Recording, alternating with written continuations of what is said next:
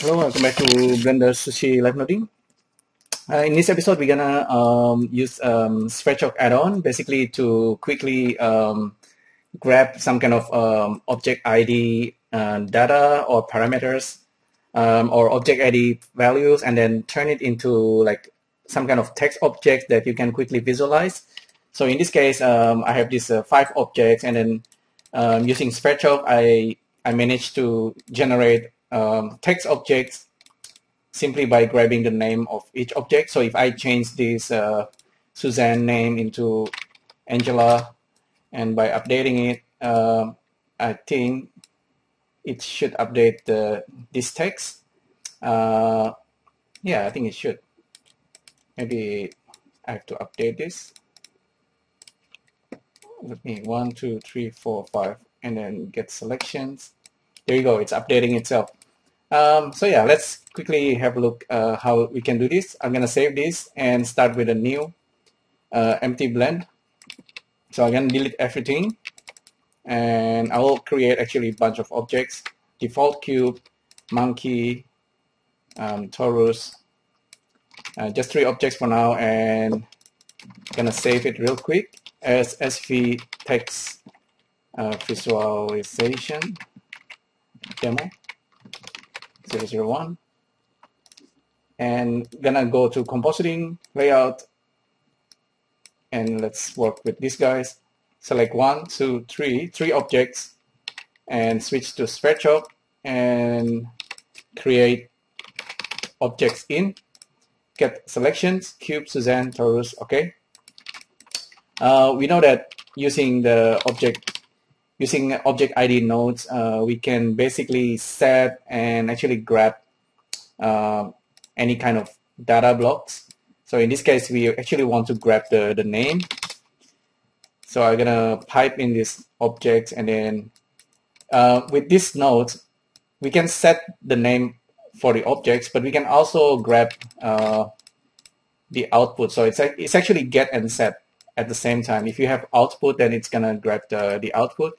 So currently, we can see now we already grabbed the data: cube, Suzanne, and torus. That's the name of these 3 objects. Now, if you want to output like a text objects, we can use the typography viewer. So this actually will generate text objects on the fly. We simply need to provide the string data or text object in this case. So if we plug this output into the text and then use the matrix of the objects, you can see that we have basically we just have a character which is not quite right. So I believe we need to list join this data one time. So we need to join it one time. So we have this like a double bracket. So that's actually the data type that Sverchok likes.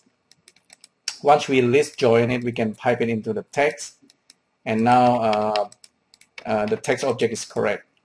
So cube, Suzanne, and torus, that's the name of these objects, and we can actually change the alignment to center, and perhaps with the matrix we can offset it using matrix deform.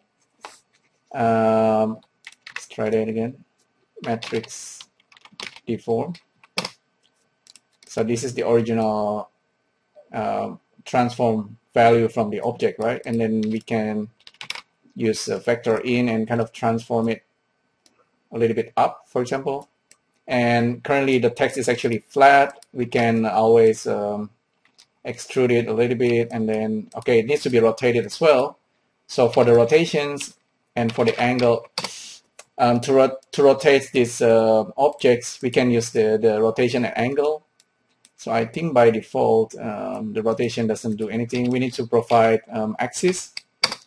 So vector. So if you look at this axis, I think we need to rotate it in the x. So 1, 0, 0. Pipe this into the rotations, and then now we can rotate it 90 degree. So there you go. We have the name of the objects and the total, and it's all like generated procedurally on the fly, and we can add more objects.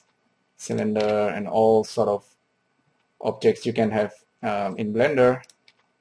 You can also have the camera. I think the camera will have name, and also Metaball. I don't use Metaball at the moment.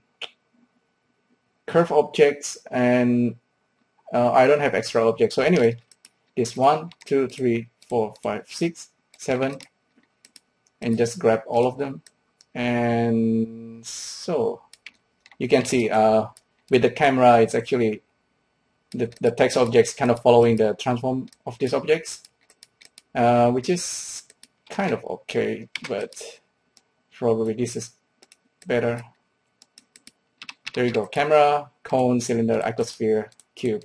So all these primitive objects, some of primitive objects in Blender that you can generate, and using Sverchok setup, you can easily get their name and then kind of generate text object for them. So I think this is kind of neat. It's a pretty simple example, but I think it's pretty useful. If you have like maybe like 100 characters and you want to get the names of them very quickly and then render it out, this is kind of nice to visualize that. And of course, this is actually live, and then you can always change it to, let's say, locations, and then you get this vector value. You know, that might be what you want as well. Even though it's giving this a value, I think you can actually do this to get directly to the value. Location. So that's actually giving out different type of data. Location X. So that's location X, location Y, and location Z. You can separate those.